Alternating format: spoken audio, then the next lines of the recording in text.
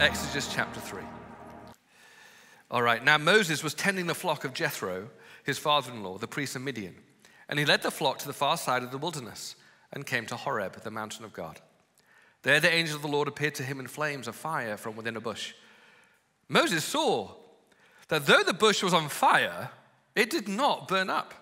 So Moses thought, I'm going to go over and see this strange sight, why the bush does not burn up. Now when the Lord saw that he had gone over to look, God called to him from within the bush, Moses, Moses. Here I am, said Moses. Don't come any closer, God said. Take off your sandals, for the place where you are standing is holy ground. Then he said, I am the God of your father, the God of Abraham, the God of Isaac, the God of Jacob. And at this, Moses hid his face because he was afraid to look at God. The Lord said, I have indeed seen the misery of my people in Egypt. I have heard them crying out because of their slave drivers, and I am concerned about their suffering. So I have come down to rescue them from the hand of the Egyptians and to bring them up out of that land into a good and spacious land, a land flowing with milk and honey. By the way, milk and honey is just like a catch-all phrase for a land that is great for agriculture and livestock. Like it's a brilliant land. The home of the Canaanites, Hittites, Amorites, Perizzites, Hivites, and Jebusites. And now the cry of the Israelites has reached me, and I have seen the way the Egyptians are oppressing them. So now go, I am sending you to Pharaoh to bring my people, the Israelites, out of Egypt. But Moses said to God, who am I that I should go to Pharaoh and bring the Israelites out of Egypt? And God said, I will be with you. And this will be the sign to you that it is I who have sent you. When you have brought the people out of Egypt, you will worship God on this mountain. Moses said to God, hang on a minute. Suppose I go to the Israelites and say to them, the God of your fathers has sent me to you. And they ask, well, what's his name? What am I going to tell them? God said to Moses, I am who I am. What you are to say to the Israelites, I am has sent me to you. The word of the Lord. Let's grab a seat.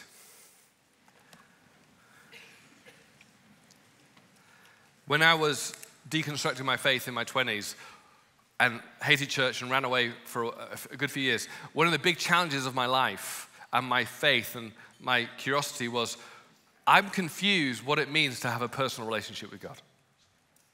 I've been in church all my life, I've seen God move, but also seen some strange stuff and some unhealthy stuff. And what I thought was God was not God, and it just got me confused. And I remember thinking, I just have no idea what this personal relationship with God actually looks like.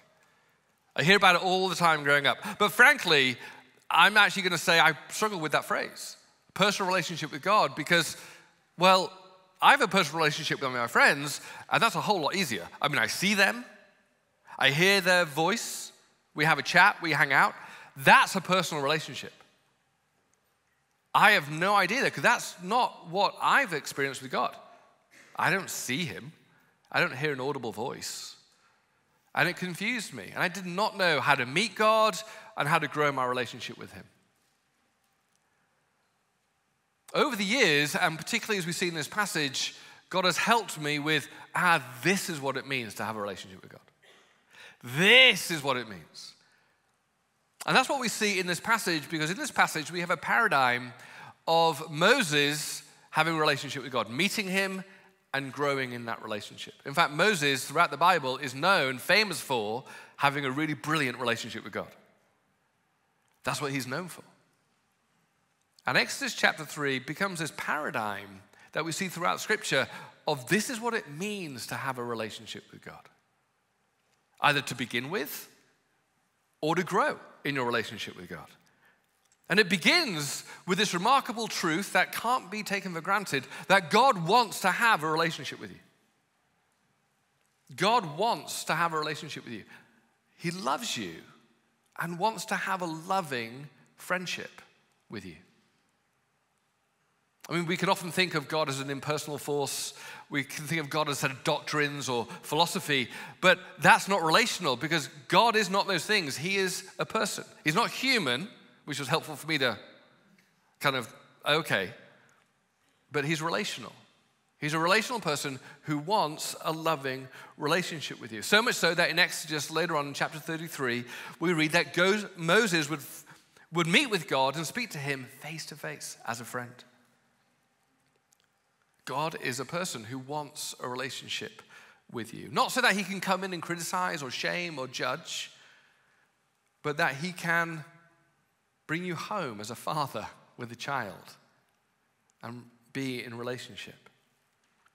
I love the fact that when Jesus, the incarnate God, comes and chooses a group of folks to be friends with and to hang out with for 3 years, one of them, called John, writes his own biography of Jesus. And I love it, but I kind of want to hit John at the same time when he did this. He's in his gospel, in his own biography of Jesus, whenever he appears in his biography, he doesn't use his name. He doesn't say, and John and Jesus did this. He uses a nickname that he's coined for himself after hanging out with God for 3 years. And guess what his nickname was? The one whom Jesus loved. Imagine that if you're reading John's biography, oh, John, give me a break.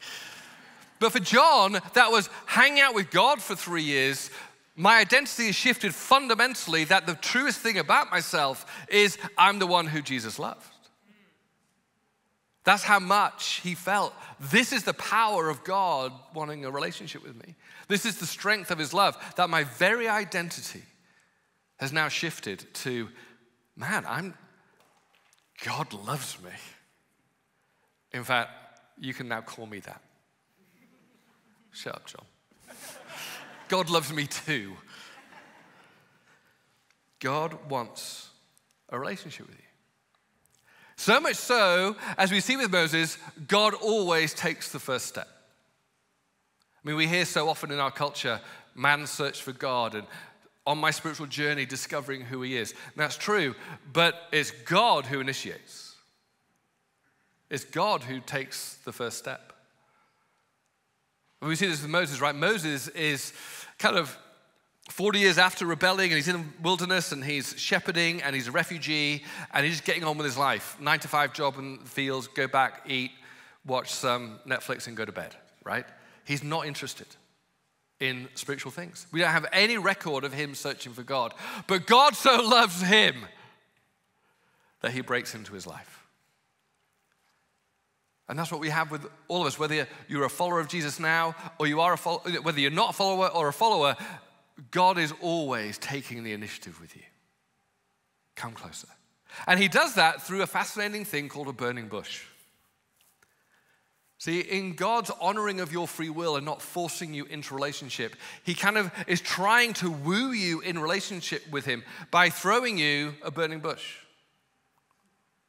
See, a burning bush, what was it for Moses? It was a bush that was on fire, which was not uncommon in the desert. So that wasn't strange. But it was a bush that was on fire and not being consumed. That is strange. Moses must have been looking at it for a while to realize it's not burning up. We actually don't know. Maybe he was like a couple of days of watching this bush going, it's still on fire. It wouldn't have intrigued him straight away. God had caused a burning bush that wasn't being consumed. So something natural, but confusing. Something that was breaking his paradigm of reality. Something that was a compelling curiosity. Going, hang on. See, God wanted to get Moses' attention, send out the invitation, but he loves us so much, he's not going to make it so obvious that we really have no choice in the matter. This is the loving free will that God has given to us. He initiates, but it's not going to overwhelm us. Now, in my life, I've had lots of burning bushes that God has interrupted my life to go, come on.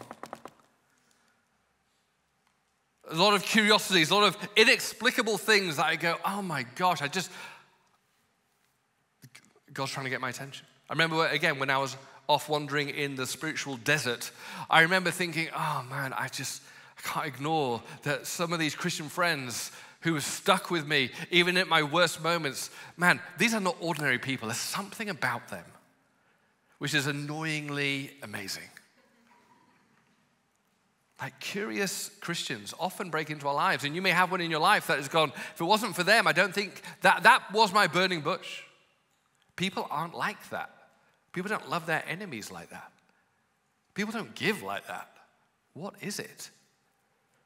For me, one of my burning bushes that kind of brought me into and back to God was intellectual curiosity, intellectual, inexplicable things of, hang on a minute, people don't just rise from the dead, but the overwhelming evidence is that Jesus did. That's inexplicable, and it was a burning bush that brought me back. I remember thinking, hang on a minute, I was raised in an atheistic culture, and it was like, hang on a minute, if we are just all random atoms, just the survival of the fittest, where did justice come from? Where does the moral universe come from? Where does love come from? If we're just a bunch of atoms randomly trying to survive and the fittest rule. It was a burning bush. I remember some burning bushes were also the troubles in my life. Like God allowed troubles in my life which kind of rocked my world. We can all be that. I don't know about you, but I grew up with an idealized version of myself that if I performed well, everything would go brilliantly. You know? Everything would go brilliantly. And it didn't take me long to realize that I'm not in control. That things can happen that I'm not in control of. That my life can go sideways, not because of my lack of performance, but of just what's happened to me. And then I realized, I'm not as good as I thought. And it was confusing of, oh my word, my foundation has disappeared. And I was disturbed. It was God using that as a burning bush in my life to go, maybe I can't. Maybe I shouldn't be in control. Maybe it's for you the inexplicable emptiness that we feel. Like we thought coming to LA and getting rich and famous or successful in our businesses or a great marriage and a great house or a great car, all these things that the world says, if you get these things, experience these things, know these people, then you'll be fulfilled and find meaning and be satisfied. But we all feel like that one author who famously said, what would you say to an 18-year-old version of yourself? He said, I'd go back in time and say to myself at 18, when you finally get to the top of the mountain that you want to get to, you'll find there's nothing there. I mean, how depressing is that? But maybe you're feeling that inexplicable emptiness of, I thought this would fulfill. See, all of these things are God's way of trying to get your attention. He's not going to force you. He's not going to make it so obvious that you can't choose.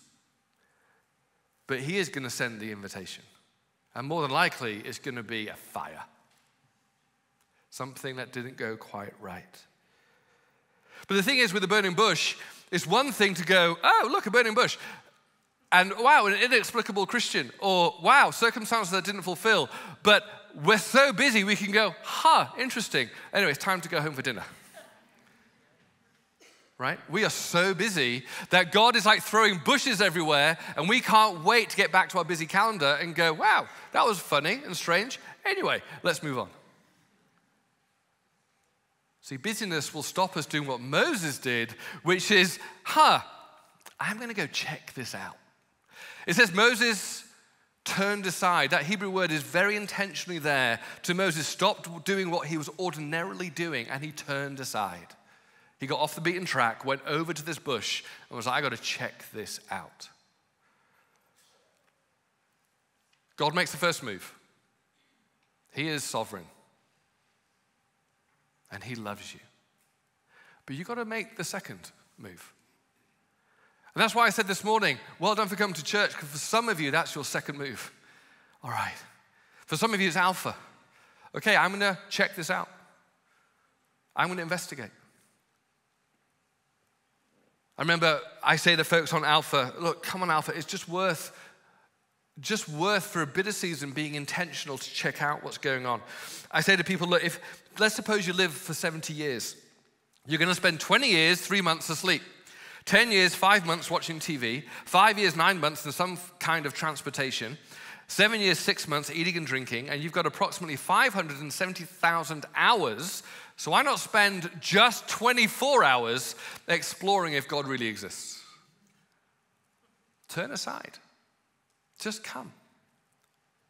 Now, this paradigm is not just there for people who've never met God before. This is how God grows all of us forever in our relationship with him. He keeps sending burning bushes. That he goes, come on, I'm going to highlight something, and I want you to turn aside and meet me there. That he interrupts us. And maybe you're here today going, maybe it's your job, maybe it's your marriage, maybe it's your finances, maybe it's something else which is just there going, I think God, this is normal, but it's not normal. God, I think, is using this to draw me close. Even reading your Bible. I say the best tip I have for you is the Bible is God's word, but it's a book, right? It's a book. And when you're reading it, then sometimes it just feels like a book. But every now and again, you'll read something, and it becomes a burning bush. Ooh, there's some heat on this. And then stop and go in and say, God, what are you saying to me? Turn aside. Don't ignore the burning bushes. Go deeper. It could be getting into a community. It could be serving. It could be, hey, we need to go on a marriage course. Hey, I need to go to this. I need to go. We need to turn aside. Growth comes when you turn aside. And as Moses came near, he turned aside, and it says this fascinating thing. Moses came forward, and to see the questions he asked God, he said, God, who are you? In other words, Moses is trying to be curious about the real God. Like, I need to work out who you are. In other words, he was treating God with respect of, I'm not going to put on you my definition of who you are. I want to know who you are. See, this is the point of the question where he says, if I go to Pharaoh and all the Israelites go, who is this God? What shall I tell them? The language there is not kind of emphasizing what's your name, but what are you like? Like, who are you? And God gives this incredibly frustrating answer of, I am who I am. I was like, what? I am who I am. And I think partly he's saying that is saying, look, when you come to me to get to know me, I am who I am. My name is not, I am what you want. I am what I am. And the joy of a relationship is always getting to know the other person, not in the way you want them to be, but who they really are. And yet our culture tells us that you can define God as you wish. And then we go, why do I not have a burning relationship with this person? Is because you're not actually growing a relationship with God. You're actually growing a relationship with an idealized version of yourself. Right? I mean, imagine me going up to you and going, hey, mate, I really want to be your friend. I really want to get, this is fantastic. I want to be like, let's be buddies. And that guy goes, great. That's awesome. I go, okay, I really want to be friends. And the best way that's going to happen is, look, I'd really love you to be kind of a bit funny and really love you to be an ENTJ in the Myers-Briggs profile. I'd love you to be an Enneagram 7. I'd love you to have a bit of an accent from England. And I'd love you to kind of agree with everything I say and actually never tell me off, never call me out on anything. That would be amazing. We'll be best friends. I think that person will go, dude, feels like you're in love with yourself. You don't want to get to know me. You want to change me. See, we would feel massively disrespected if someone comes and says, will you please be the person I want you to be? And yet so many of us think we can do that with God. I think as Moses shows, let's give God the same respect that we want from other people. Not to change us, but to get to know us. And this is the great thing. God is not a mystery in who he is. We can really get to know who he is. And he gave us this, that we can get to know him. And what we find as we get to know him is that he is fascinatingly, amazingly beautiful. He says to Moses later on, he goes, I'll tell you what I am. Because Moses says, what is this I am stuff? And he says, look, I'll tell you. I am all of these qualities all the time. And these are my qualities. I'm gracious and compassionate. I'm slow to anger and rich in love. I can't wait to forgive people when they've messed up. This is who I am. Oh man, that sounds amazing. That's not me. And then when Jesus comes along, John says, no one has seen God, but in Christ, he has made God known. And when we read the biographies of Jesus, I don't know about you, but when I read the biographies of Jesus, I go, oh my gosh, if this is God, this is good news. He's amazing. God is not a mystery. God is not confusing. He has made himself known to us. And the growth in relationship is to go, I want to know you. Even if that means you're not me. Even if that means you contradict me, which he will. Even if it means he calls you out, which he will. Because he's going to do all those things in love because he's gracious and compassionate. Slow to anger, rich in love. Moses came to know the real God. And then you see their relationship growing in what I would say two directions. That relationship with God, when you meet with him, it always has two dynamics to it. Face to face and side by side. Face to face and side by side. Moses meets God face to face many times in a burning bush, up a mountain. It feels like they're having coffee together. It's like, wow, this is cool, and we're having a good chat. But that actually doesn't breed the depth of relationship that God is after. See, face to face, I don't know about you, but if I have coffees forever with the same person and I only just have coffees with them, it's like we run out of things to say. Except, how's your day? What did you think of season 2? What, do you like the coffee? Right?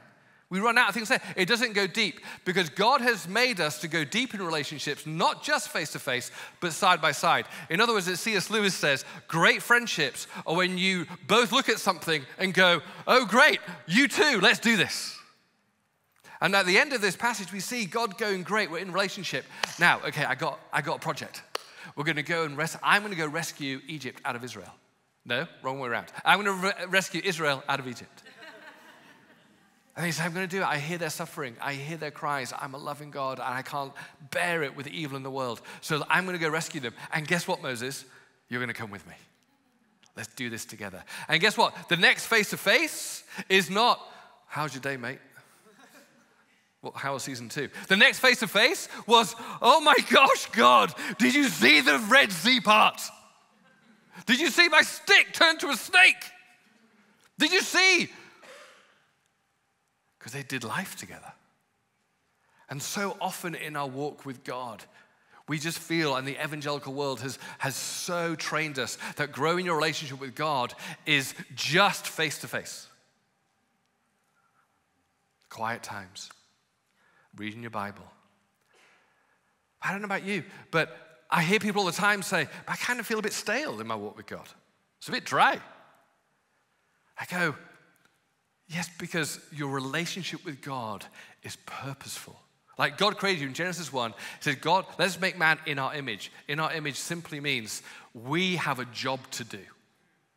We are representing God in this world. We are seeing his kingdom come, his will be done, turning back darkness in the light of Jesus, turning back injustice with his healing love and justice. See, this is what we're called to do. And our relationship is on fire when we're doing things with Jesus. Not only because we're doing those things, but we're utterly dependent on him as well. Like Moses is going, oh my word, I can't deliver the people out of Egypt. He goes, yeah, you can't, but I'm with you. And guess what? His prayer life suddenly became super real because he was utterly dependent upon God. Are you just face to face? Or are you side by side? I remember it was hard for me to come and be a pastor because I loved my previous ministry, which was in business. It was being in the mission field of the corporate world. I loved it. That was my vocational ministry. I remember we would get together with friends in first the law firm and then the business, and we would pray, Lord, let your kingdom come and will be done. We are by far in the minority. There's only 3 of us in this law firm of like 500, but we're here on mission. We are here to stir things up for the kingdom of God. We are here to see vocational renewal and see law be part of the way that your kingdom come, your will be done. See, that got me on fire because our prayer life was suddenly, God, you're with us. And we could look for burning bushes in the law firm.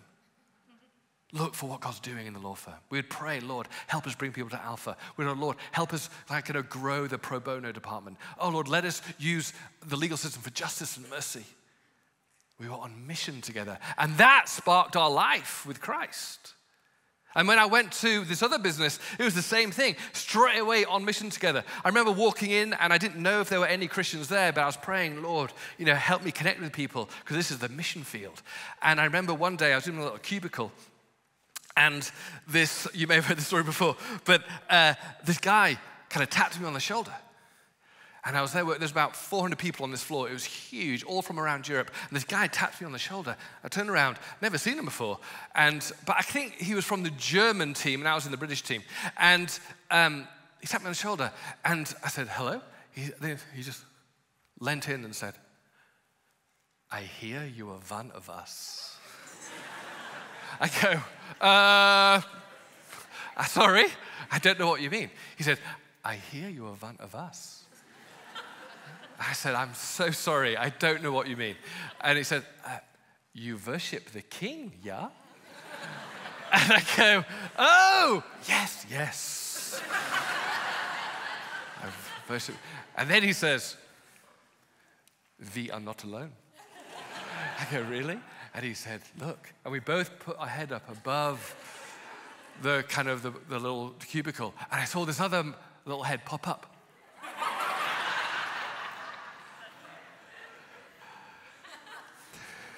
His name was Siegbert. That guy over there was called Justin, who's still a great friend.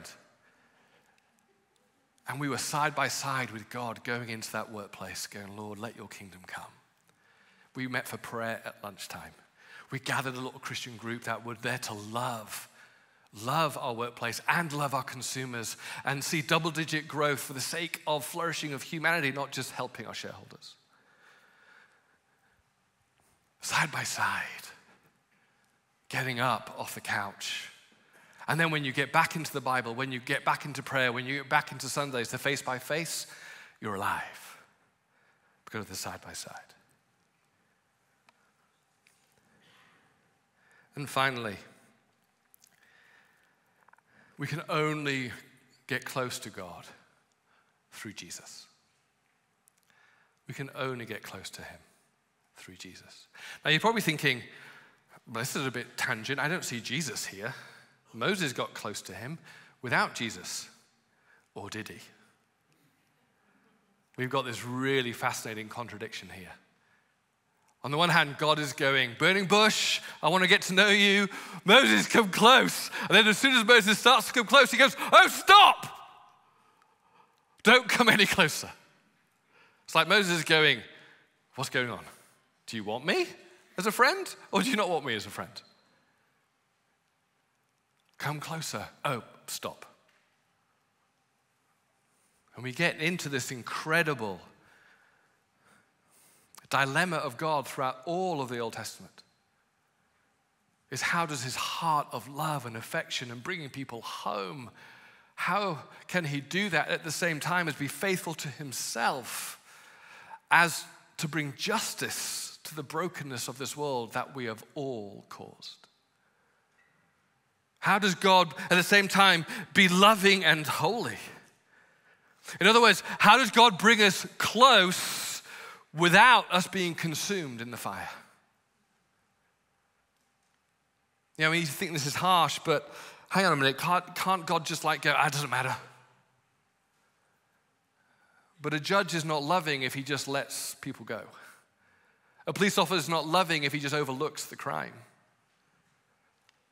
There's this dilemma that God has of Moses, don't come close, because if you come closer, you're coming into my world where I'm a judge.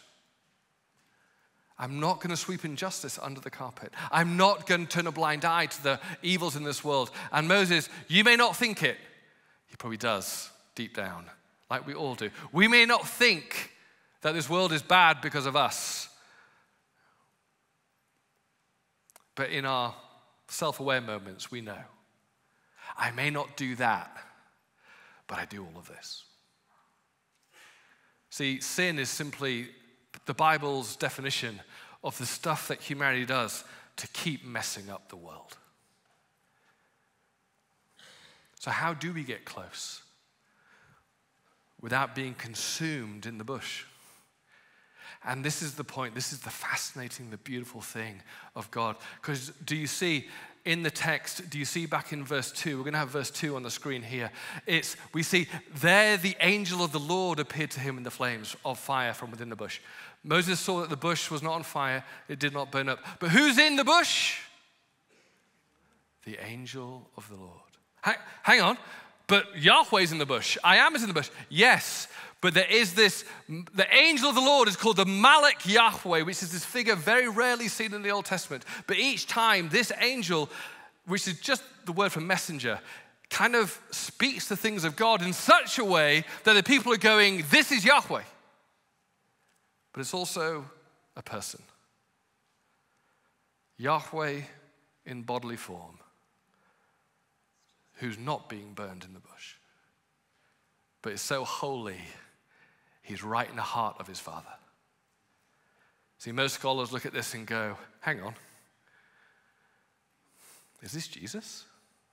Is this the pre-incarnate Jesus?